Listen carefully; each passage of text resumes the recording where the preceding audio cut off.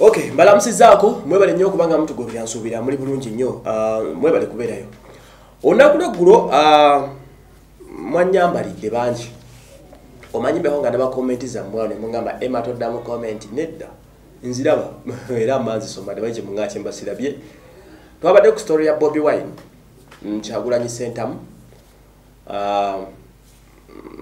Wenayogeredde nti Kyagulanyi Sentamu yabadde anyumyako ne yeyita president wa Venezuela amanyikiddwa nga Juan Guaido. Ekisooka kya byonna abangi mwatabuse mugamba Emma Kyagulanyi yawangula akalulu. Yes. Tetusobola kuwakanya ndowooza za buli muntu. But we are communicators. Mukimanya ekyo. Do you know that drone zikima abantu mubirowoozaako bate mubirowoozaako? Nkitegeera. There is a difference of you sitting in your corner mu nnyumba yo oba ku ssimu yo no texting ka text message no kaweereza bw'oyagala oba n'okola post yo nti Kyagulanyi yawangula akalulu Kyagulanyi president waffe. Well and good. Terenza kiwakanya ekyo. Waliwo enjawulo yaggwe abeera ku ssimu n'okola post ku social media nga teri amanyi na wooli. Okitegedde nga ne following gy'olina ku ssimu yo teweza abantu 12,000 bangi n'abantu n'okufuna comment ya 5 oba okoze nnyo. Then there is me or anyone else who is a communicator omunnamawulire. Ebintu ebimu tuba tubimanyi oba tuba tubirabanga bwe mubiraba. Naye oba olina communicating ekiri official. Okitegeera gw'oli waddembe okugamba nti Kyagulanyi ye president olw'enzikiriza gy'okkiririzaamu n'omulala sokikkiriza n'omulala. Naye ebiri official bigamba ki? Kyekibuzo ekisooka.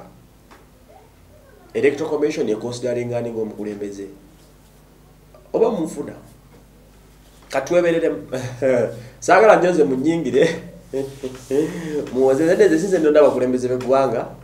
Me, I'm a journalist. Okitegeera I report ebyo baba bangambye oba bye bandabye so si ku reportinga mwe kyemba mwagala oba munfuna. Waliwo backtrash ezikomyewo eyo si yabadde issue story eri wano. Olutalo lukomyewo na Uganda bambavuddeyo ne batabukira Bobi Wine nga bagamba nti yabalimbye nti yabadde ayogera ne president wa Venezuela. I was so clear nga njogera ebintu byange eggulu lwakuba nti mubeerawo nga muwuliriza mubeera muwulira ne temwagala kuwuliriza. Some of you can listen, can hear, but you don't listen. Owulira ne towuliriza kutegeera. Most of you, that's what you do. Nabagambye openly nti Kyagulanyi yabadde ayogera n'omuvubuka amanyikiddwa nga Juan Guaido. Guaido ono si ya president wa Venezuela mulo genda okebere. Nicolas Maduro omuzeeyo oyo ye president. Ne bwankubadde Guaido yasinga okuvuganya Maduro. Era people have beliefs. Ne international community nga USA bakonsideringa Juan Guaido nga president. Nesi yafuga. Bali ku lutalo lwa kujjako Nicolas Maduro. Obadde okimanyi nti Venezuela obwavu bugirumu obudde buno babataddeko nati eya buli kika. Tebakyalina kye bayingiza mu nsi yaabwe. Tewakyali ggwanga lisumugana Venezuela olw'ensonga USA yateekawo kye bayita trade embargo. Eyo baga era kyalanse okumpa endowooza. Bobi Wine kyayogerako nti we are non-violent. Ate n'okwogera ekigambo nti tugenda kujjako Museveni nga tetukubye emmundu. The real example nakifolowinze ku bintu bya Juan Guaido. Juan Guaido America enyize Nicolas Maduro bamugamba you have to leave. Nicolas Maduro aganye okuta entebe. Okitegera Electoral Commission yeri n'ebisigadde bagamba yawangula. Abantu bagamba teyawangula. That's the same thing applying in Uganda. Electoral Commission egamba Museveni yakola ki? Electoral Commission yerangirira abantu, a group of people na bagamba teyakola ki? Era bangi bagamba Bobi Wine our president.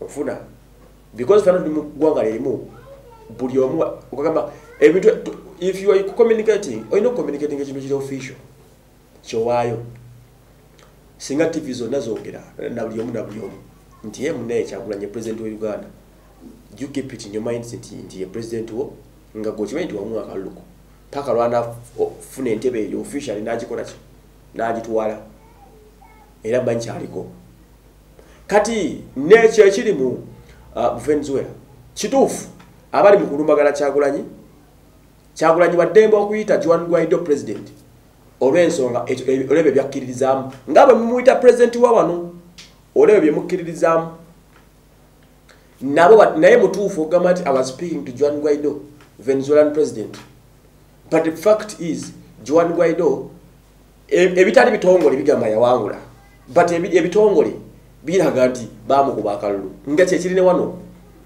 oba kitegeera kati USA ne international communities endala zibelieving at Juan Guaido president naye tebanamutekako ng'omukulembeze ali official era ebitone nebikolebwa Venezuela biraga nti baagala kujjako Nicolas Maduro entebe bakikuwase Juan Guaido omulenzi w'emyaka 3 oba 38 oba 37 there kati awo kiri kati bangi bamutabukidde mbu yabafeze nti yabadde Uganda president waddembe okuyogera kyeyayogedde because they all believe in the same Guaido ne Kyagulanyi balina kyebakkiririzaamu kyebapushinga ekya demokrasiya ekyobwenkanya ekyogoba dictator n'ebirala ekyo bwe kiri oba munfuna so Zoom meeting but they had it yaliwo ne Guaido si ye president kituufu we all know that nebawade bannayuganda bamutabukidde naye nga people abava Venezuela babayita batya Venezuelans